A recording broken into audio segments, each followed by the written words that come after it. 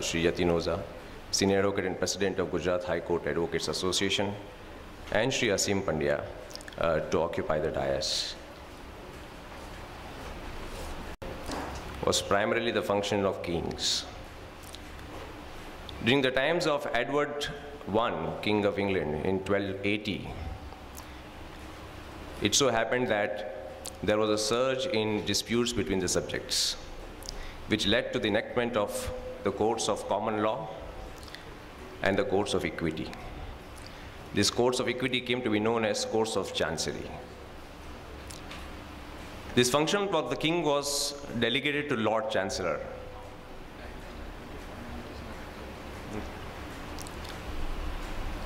This delegation of power to dispense justice was first conferred on Lord Chancellors.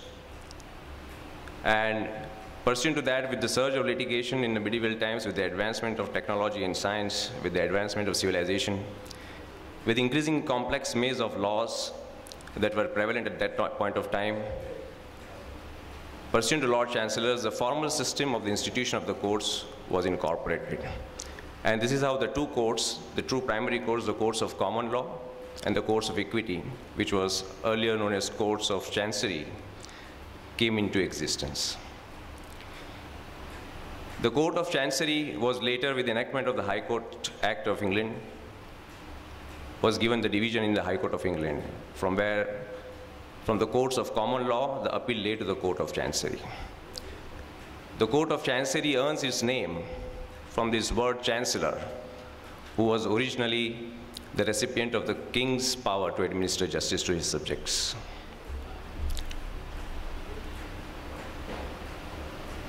This is the basis of the establishment of the courts of justice in the medieval times, after 15th century.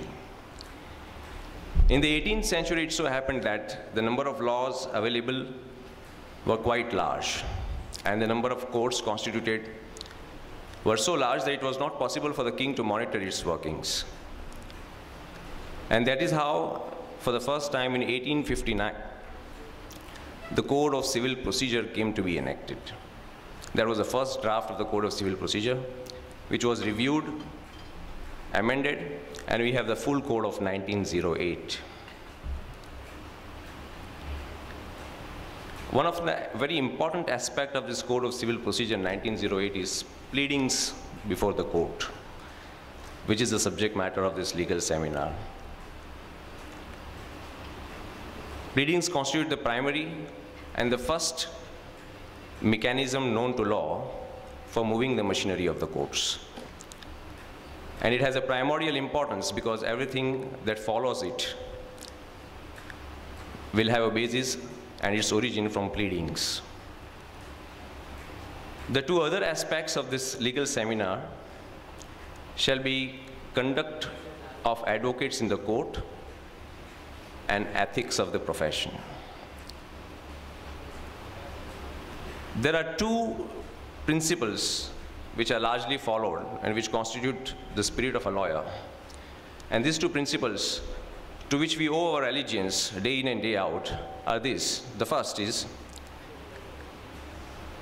that a theory which is afraid of investigation is undeserving in human mind.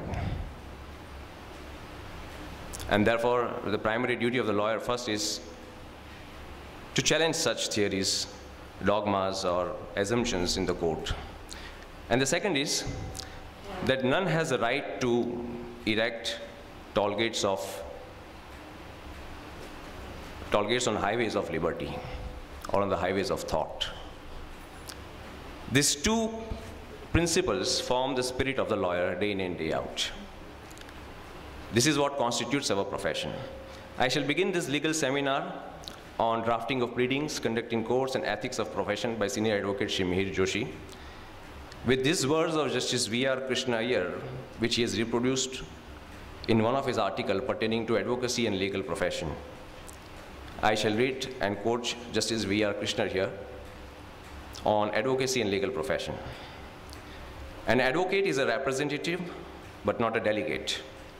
He gives to his client the benefit of his learning, his talents, and his judgment. But all three, he never forgets what he owes to himself and to others. He will not knowingly misstate the law. He will not willfully misstate the facts, though it be gain to the cause for his client. He will ever bear in mind that if he be the advocate of an individual and retained and remunerated for his valuable services, yet he has a prior and perpetual retainer on behalf of the truth and justice. There is no crown or other license which in any case or for any party or purpose can discharge him from that primary and paramount retainer. The moral defense of the profession of advocacy is more demanding than merely arguing for success in court. The lawyer enjoys a monopoly and in return has to offer his best for the social justice. The true role of an advocate implies a certain sublime detachment coupled with the fearless presentation of the best that can be said about his client's case without dubious deviation from rectitude and veracity. The legal profession as a class must assert its independence and not be a crony nor a bully. Freedom of expression is central to its profession. Only by exercising the right to discuss, dispute, and dissent can we hope to understand what is true and what is untrue or erroneous. May I now welcome Shree Senior Advocate Mihir Joshi to address us on the principles of drafting of pleading, conduct of advocate in the courts, and ethics of the profession.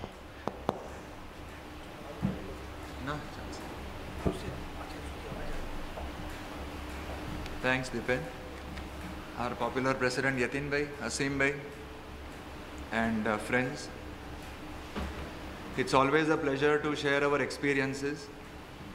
There is very little that we hope to say which most of you do not already know. But every time in the beginning of the profession, when all of you, when you were fresh graduates or thereafter, what we have been observing is that Naresh Bhai Samraj, volume ocho.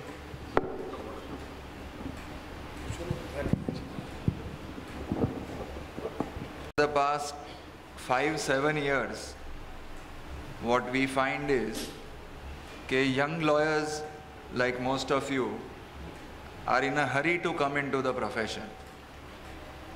The mentoring which was there with seniors earlier, je sikhwade ke wakilatma kevi rite entry levi, those days are now days of the past, and we have come to terms with that ke ave aa rite જ રહેશે.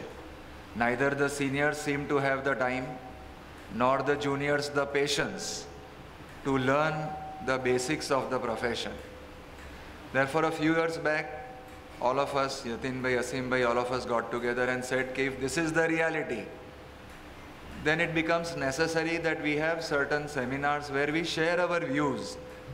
There is very little, as I said, which we teach or preach. ये तो बहुत सलाहनो विषय થઈ જાય. But after 30-40 years in the profession, we would want to share our experiences with all of you. Most of it would be very basic.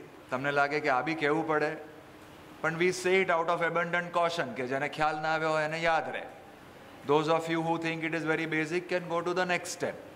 So at different levels we want to share certain very basic things of the profession with you. હવે 5-year law courses ની સાથે most of you know law better than most of us. કારણ કે હવે તો બધું intense law ને moot court ને આટલું બધું international exposure ને બધું જે અમે તો કોઈ દિવસ we have never seen. So we still believe that our profession is based on the anchor of tradition. આ એક વસ્તુ અમે emphasize કરવા માંગીએ છીએ. By these seminars, we want to remind you what this profession stands for, why you should not get flowed or carried away by the current of commercialization. થોડુંક જે fundamentals of the profession છે, service orientation છે, what is your attitude to clients, what should be the perception in law, એક યાદ રાખવા માટે blackboard, સલાહ આપવા માટે કે preach કરવા માટે નહીં, પણ એક મગજની પાછળ એક blackboard રહે, જેમાં અમુક વસ્તુ લખાયેલી હોય, કે જે તમે when you go ahead in the profession, you can look back and say, am I still there? કે આ બધું ભૂલાઈ ગયું. એ પૂરતો with that background, we propose to have these kind of interactive sessions. આ formal session નથી એટલે માફ કરશો હું બેસીને બોલું છું. This is not, we don't intend it to be a formal lecture. we are all part of, yes, my friend is right, we are all part of one association, one organization. Do you know that law is the only field where we refer to each other as brethren? Doctor koi brethren nathi kehta. There is a meaning to it. આપણે કેમ આ પ્રોફેશનમાં why we consider each other as brothers, learned friend કહીએ છીએ. બોલવાની વાતો નથી.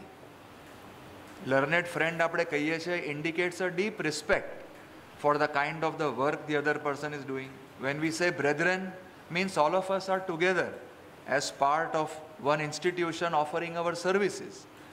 એ fundamentals ભૂલાય નહીં, એના માટે as યતિનભાઈ says, આપણે એક જ છીએ. આ તમે લેક્ચર તરીકે ના લેતા.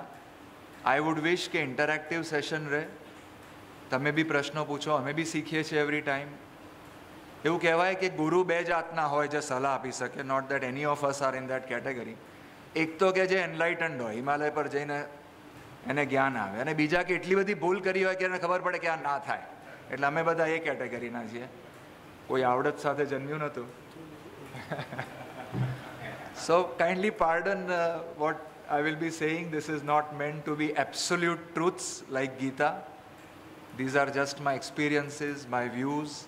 Please feel free to criticize, question. That is how you will learn.